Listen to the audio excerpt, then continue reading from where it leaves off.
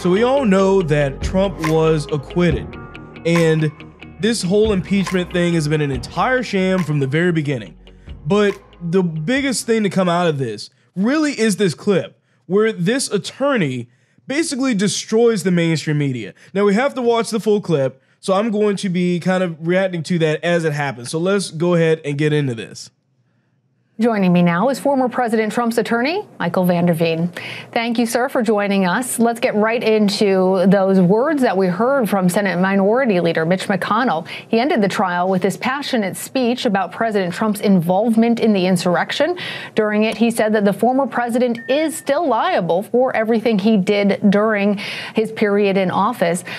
Are you expecting to face more charges against Mr. Trump in the near future, and do you anticipate being part of that defense?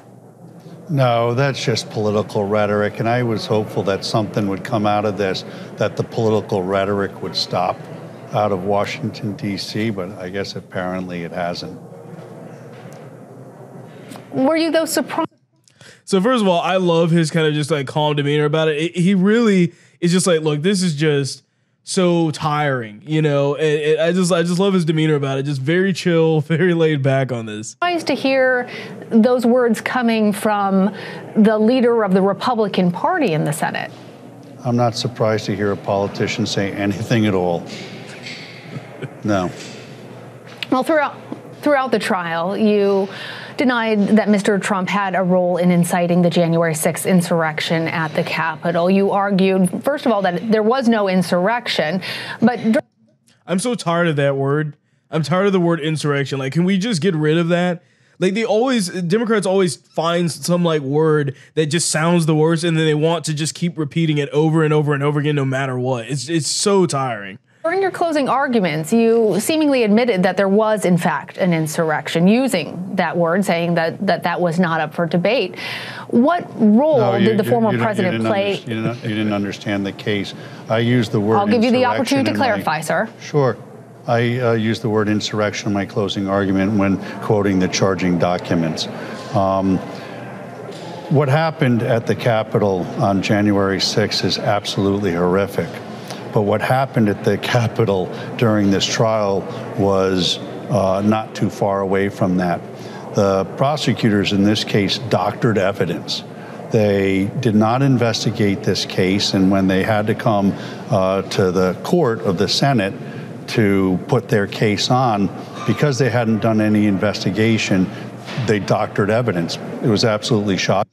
Now, this is big. I covered this on my last show about the tweet that they basically put a verification mark, and the profile was never verified at all. So it gets better. I think when we discovered it and we were able to expose it and put it out, I think it turned a lot of senators.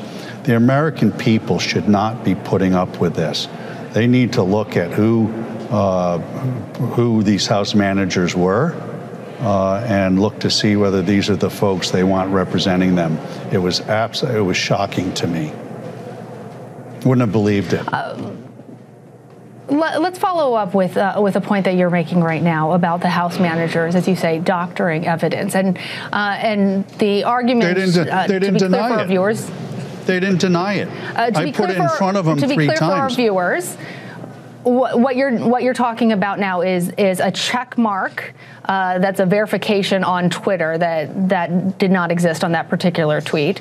A 2020 that should have actually read 2021, and the selective editing, you say, of the tapes. Is that the doctored evidence of what you're speaking? Wait. That's not enough for you? That's not enough for you? Wait. No, sir, no. I am not a juror in this trial. What I'm trying to be clear for our viewers is what you're referring to, because not everybody has been following. It's not okay not everybody, to doctor sir, a little bit of evidence. Respectfully. I have not said it is okay. Ma'am, your question is I want to be clear for our viewers. Listen, what has to happen is the media viewers about what exactly you're saying when you say doctored evidence. Look, think about what this news person is saying right now. She's literally saying the viewers need to be very clear about what you mean by doctored evidence. that question is implying that what he's accusing them of, what they actually did, isn't doctoring evidence, which is what they did. Like, it's really, really just manipulative by the media to put out stuff like this. This is what they're talking about. And she even mentions in the middle of this, like, well, I'm not actually in this trial. It doesn't matter. Like, you're supposed to be an objective journalist, and look at what you're doing. Like, you're totally so biased. It's insane. Media has to start telling the right story in this country. The media is trying to divide this country. You are bloodthirsty for ratings, and as such, you're asking questions now that are already set up with a fact pattern. I can't believe you would ask me a question indicating that it's all right just to doctor a little bit of evidence. There's more stuff that we uncovered that they doctored, to be frank with you, and perhaps that will come out one day. But we won this case, and I'm not a sore loser, but what happened, or a sore winner, I should say, but what should happen is somebody should look at the conduct of these House managers. It's unconscionable, aside from all of the due process violations that my client had. And the media should be looking at a square, straight way. The straight way. When I watch the news, I watch one station and it's raining. I watch another station at the same time and it's sunny. Your coverage is so slanted, it's got to stop. You guys have to stop and start reporting more like PBS does rather than a TV news show that doesn't have any journalistic integrity at all. What I'm telling you is that they doctored evidence. And I believe your question says, well, it's only a Twitter check and changing a year of a date here. They switched the date of a Twitter a year to try to connect it to this case. That's not a small thing, ma'am. The other thing they did is they put a check mark on something to make it look like it was a validated account when it wasn't. And when they were caught, they didn't say anything about it. They didn't even try to come up with an excuse about it. And that's not the way our prosecutors or our government officials should be conducting themselves. And the media shouldn't be letting them get away with it either. I'm tired of the biased media on both sides, left and right. What this country wants, what this country needs, is this country to come together, to take the left and the right and find a middle ground and start responsibly being our public officials, our elected officials. And one of the reasons why they do it is because of the media, because the media wants to tell their narrative rather than just telling it like it is. And frankly, I'm tired of it. I'm not a media. I'm not in front of your cameras all the time. But what I've been subjected to this last week. I understand, and I've given you the opportunity. You don't want to hear the truth. Yeah. Okay. I've given you the opportunity. I will remind you that what I said was that for our viewers who have not been following all of the hours of this trial, to be clear about what you are speaking about. And I understand I'm speaking that you about seem the House very manager's upset. failure to prove their case.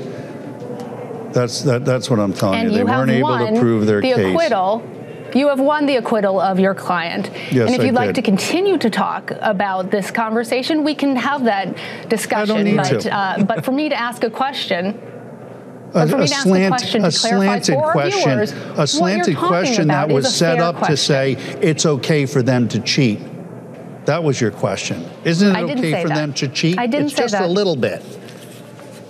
You said, to be fair, it was only a check on the Twitter. That's what you said. You got to live by your words. That's the problem. The media has to start living by the truth and not try to create a narrative. Michael Vander Veen, thank you for joining us. I do appreciate. Okay. I see you taking off your microphone now. That was President Trump's defense attorney.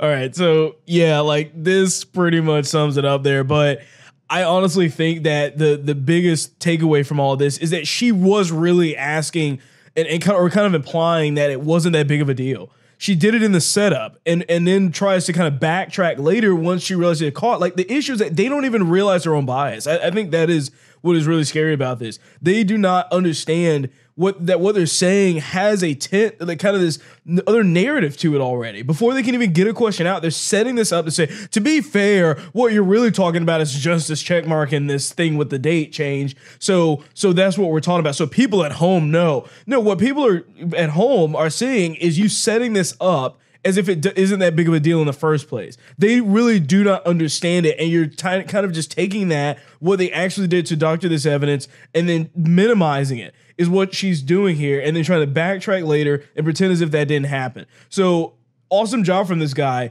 You know, the Trump team of lawyers did not represent themselves very good at first, and it's awesome to see this guy come at least kind of to put in the final nail in the coffin on this case, you know, and really set the record straight. And I'm glad they at least gave him the time to talk and really lay it out there and talk about what the real problems are in this country. So awesome job. But with that being said, thanks for watching this video, and I'll see you on the next one.